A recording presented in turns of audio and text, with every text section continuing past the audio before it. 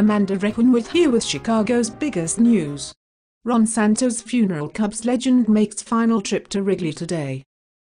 Baseball Commissioner Bud Selig and Cubs owner Tom Ricketts were among those there to pay respect to Santo on Friday during a funeral service at Holy Name Cathedral in Chicago. Santo died December 3 of bladder cancer at age 70. After the service, the casket was to travel down Chicago's famous Michigan Avenue, past the WGN studios where Santo worked as a radio broadcaster, then make a somewhat predictable trip around the outside of Wrigley. Some Cubs followers said that while they respected Santo as a player and broadcaster, they mostly viewed him as someone who experienced the ups and downs more frequently, the downs of his beloved Cubs, right alongside them. As an announcer, it all came through in his voice, said John Anust, of Chicago. He was a fan. Anust got in line at 6 a.m. Thursday for a chance to see Santo's casket, 10 hours before the church doors opened to the public. More than 400 people showed up at the wake Thursday afternoon, braving the snowy, windy weather in a line that snaked around Holy Name Cathedral. In a non-related story, Kardashian fashion empire is in crisis.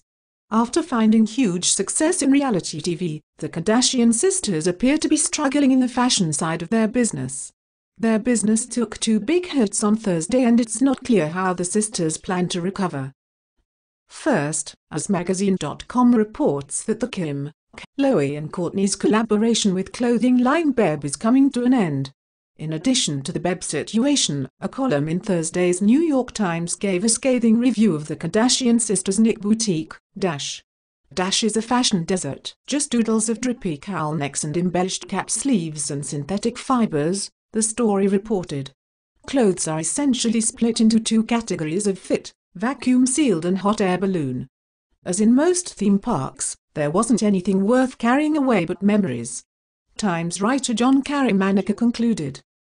Once again they have overestimated their appeal, and they have discovered that as fashion gurus, they suck. They are nothing but fame whores. Maybe this is the beginning of the end, so we won't have to endure these ridiculous slags for much longer.